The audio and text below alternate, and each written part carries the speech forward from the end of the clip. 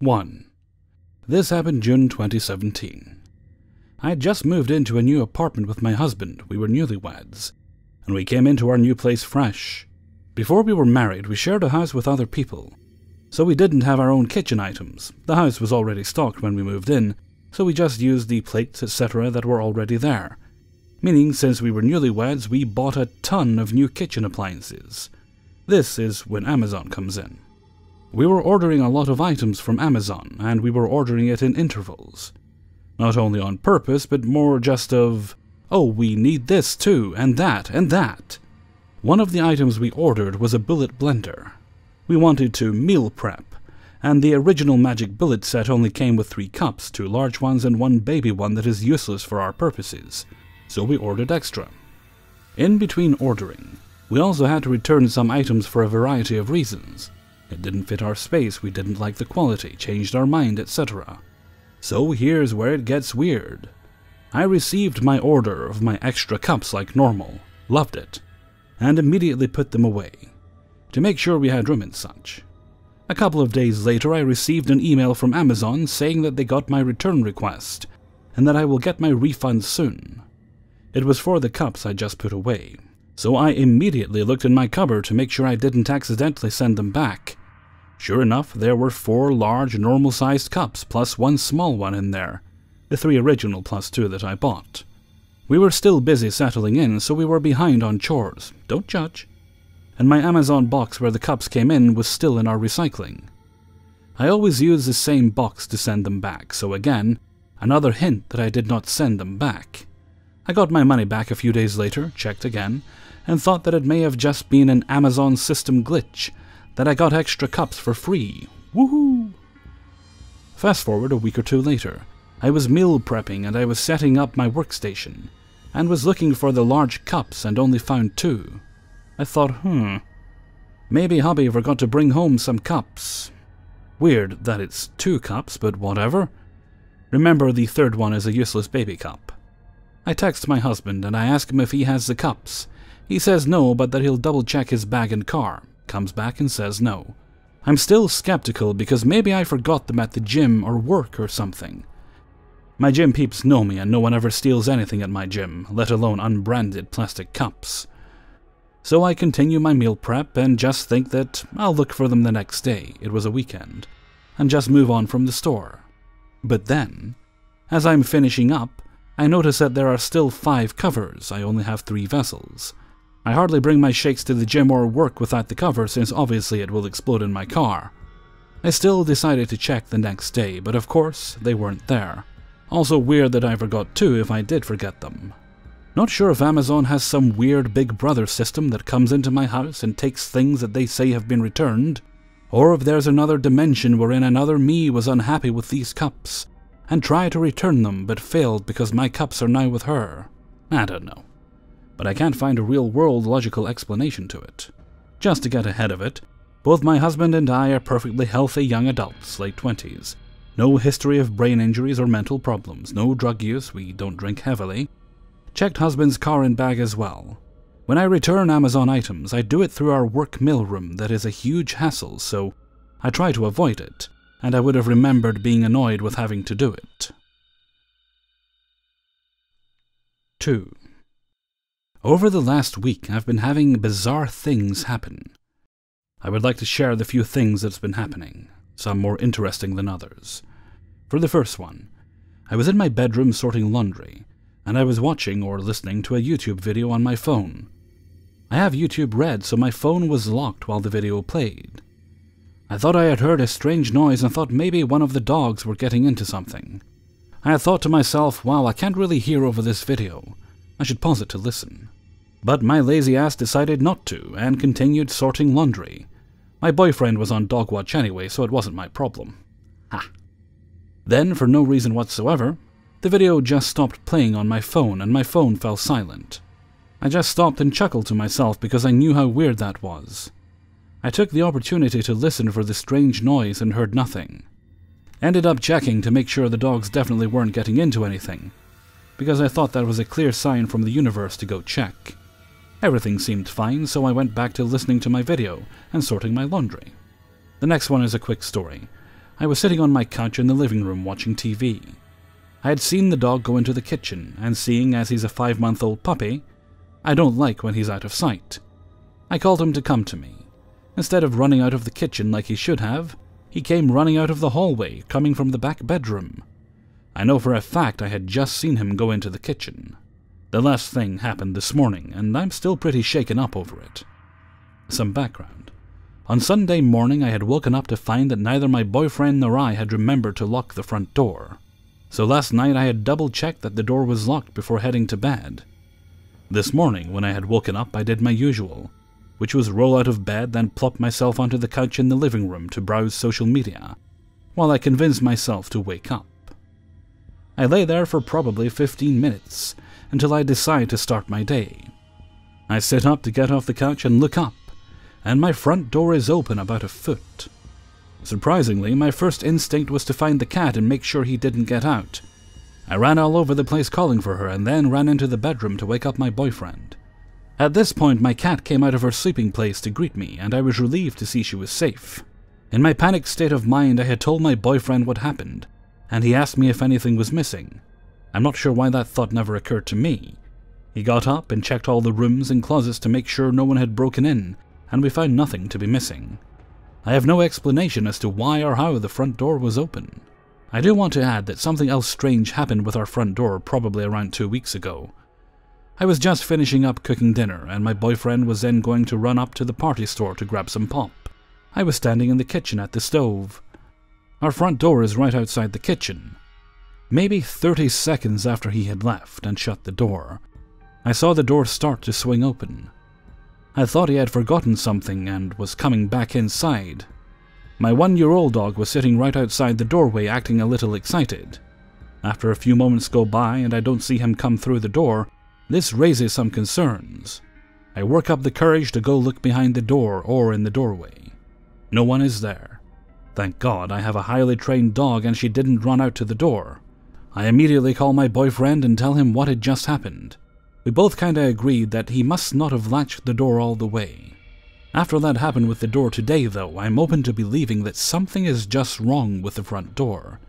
We tried playing with the door today to try to recreate it opening on its own, and couldn't get it to do it. I do, however, stand by what I said in knowing that the door was locked last night. Thank you for listening. I just wanted to share this with people who would like to hear. No one in my life really cares to hear about the weird things that keep happening. 3. This happened about 2 weeks ago. On December 31st, a friend and I decided to take a trip to our local beach to enjoy ringing in the new year. While waiting for my friend to pick me up, I was double-checking everything I was bringing, making sure I didn't forget anything. After making sure I had everything, I pulled out my pendant collection, deciding which one I wanted to bring with me, and wear for the vacation. I found the one I wanted to bring with me. I laced it up on my chain and put it on. My friend finally arrived and we packed up his car. When we hopped in and started the car, he looked over and noticed my pendant and made a comment on how he liked it. First memory. My friend has skipped breakfast and it was about noon, with a 3-hour drive ahead of us, so shortly after taking off we pulled into a McDonald's drive-thru. I should make note here, I have a neck injury, and due to this injury, I haven't been wearing any jewelry as the weight of the pendants are enough to cause strain and more pain to my neck. When going through the drive-thru though, I remember looking down at the pendant and wondering, is this a good idea to bring this? Not only because of my neck injury, but also because the link holding the necklace together came apart earlier in the week. Fast forward about an hour. We were on the road heading to the beach. I once again look down at my pendant and think to myself, I should probably take this off. The pendants I own have a decent weight to them, and when I drive I usually take them off to help my neck out, second memory. Fast forward to when we arrive. We get to our Airbnb at the beach and it's a beautiful day. We both want to go down to the beach, so we unpack quickly and get dressed. Before I change, I take the pendant off and put it on the bed to avoid the chain being pulled on and possibly breaking. After changing, I put the chain back on and we go down. We go down to the beach and we hang out until the sunset. During this period I was running around and playing with my friend's dogs. Walking up and down the coastline, basic beach stuff.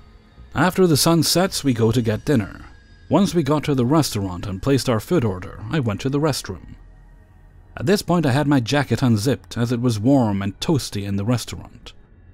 When I went to wash my hands after using the restroom, I look in the mirror and realize my pendant and chain are no longer around my neck. At this point I don't freak out, I accept what's happened.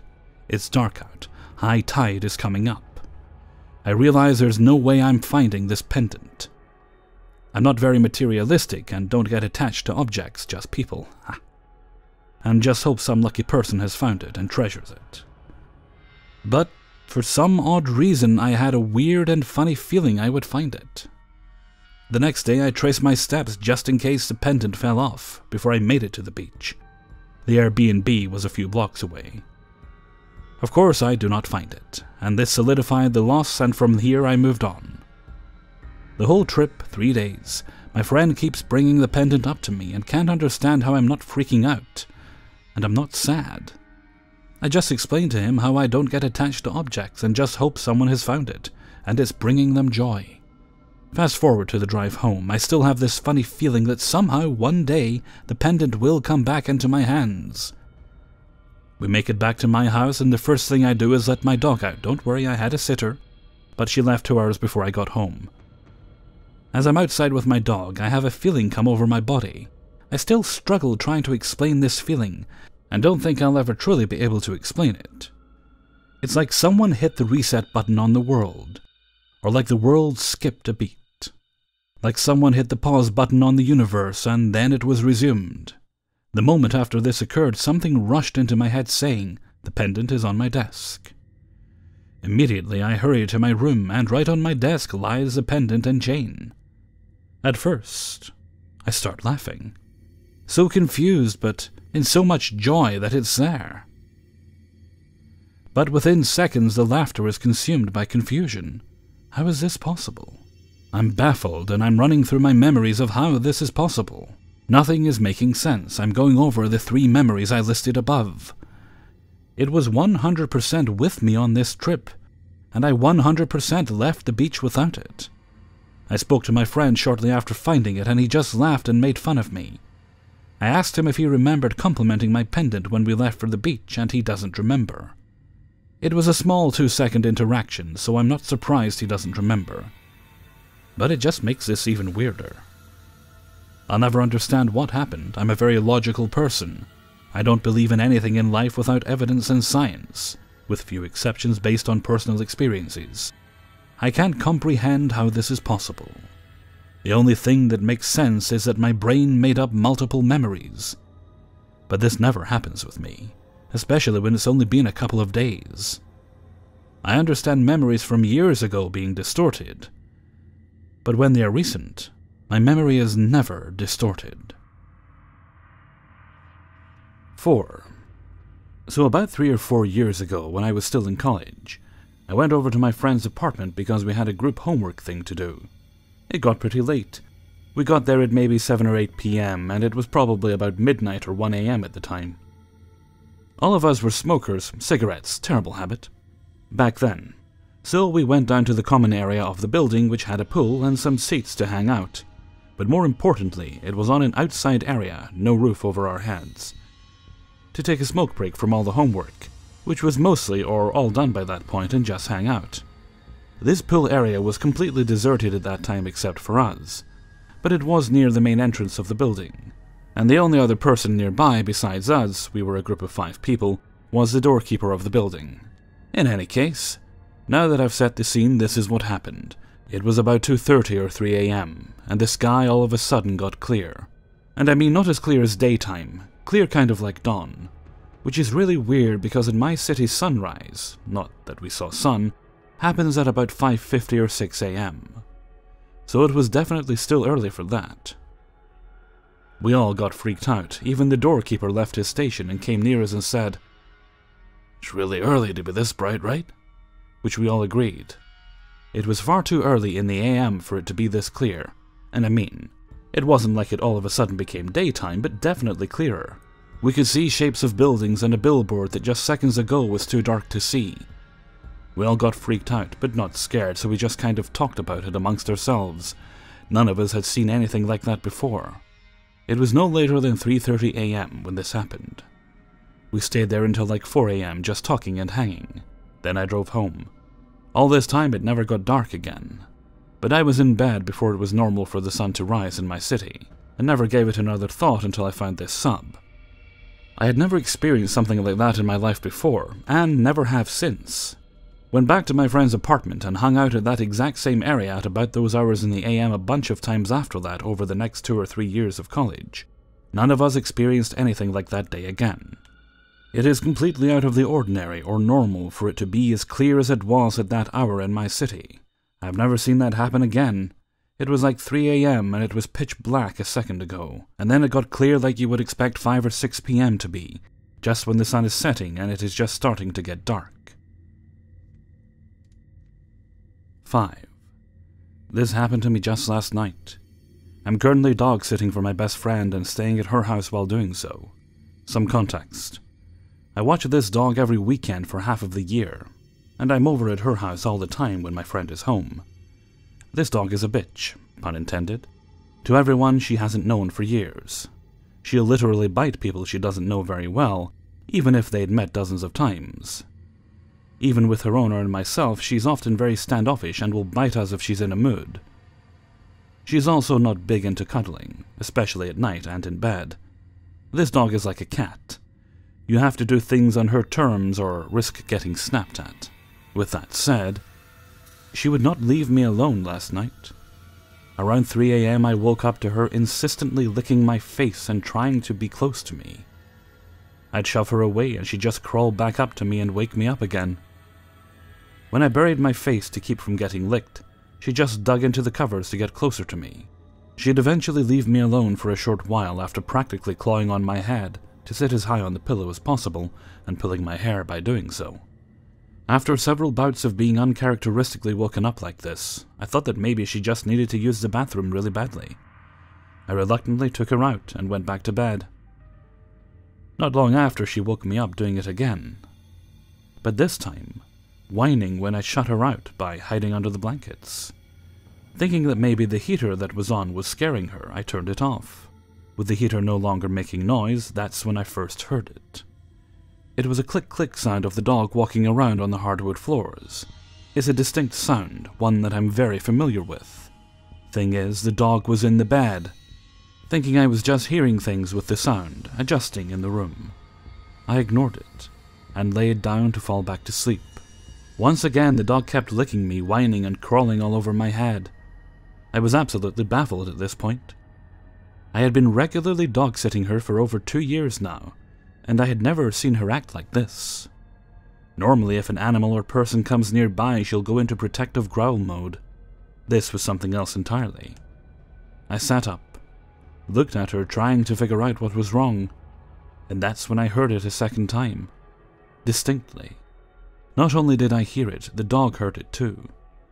She clearly responded to the sound, whined, then nuzzled closer to me. I looked around the bed, but nothing was there. Realizing that it was probably just another glitch and not an animal that had somehow gotten in, I decided to just go back to bed. This dog, that usually never lets anyone cuddle her for longer than 5 minutes, finally let me sleep because I pulled her into a hug and stayed like that. I was absolutely amazed to wake up hours later to her still under my arm. Maybe we were both hearing a parallel version of her walking around and that spooked her out. Normally she goes into instant bark or growl mode, often frantically running up to the windows, growling when she hears a raccoon or other animal outside. Whatever the case, I think what we heard in the room wasn't normal. Her reaction is testament enough to me. Hey everybody, Hellfreezer here, and thank you very much for listening to 5 True Glitch in the Matrix Stories, episode 93. And thank you very much to everybody who allowed me to use their stories in this video. Okay, just a heads up, I will try to do a glitch video for next week. I have some, I don't know if I'll be able to get them all, but I'm working this week so I can take next week off. I just want to have a little bit of a rest. I was going to do it at Christmas week, but I wasn't quite able to manage it then, so I'm going to try for next week. That means I'll be spending the next few days, this is Wednesday currently, I did a bit on Tuesday, So right through till about Sunday, I'll be making this week's and next week's videos. I should get the rest of this week's finished tomorrow, and then I can start on next week's. So that does mean that some series, if I can't get the stories I need in advance, then I'll do something else, just so we will have a video up on that day. So far we're looking good for spinning plates and everything like that. They should be alright. I think we're okay for true scary stories. So at the moment, the only one that's uncertain is Glitch, and it doesn't mean there won't be, but we'll see what happens. Okay, and with that I'm going to head off for now, so until next time, thank you very much for listening, and take very good care of yourself.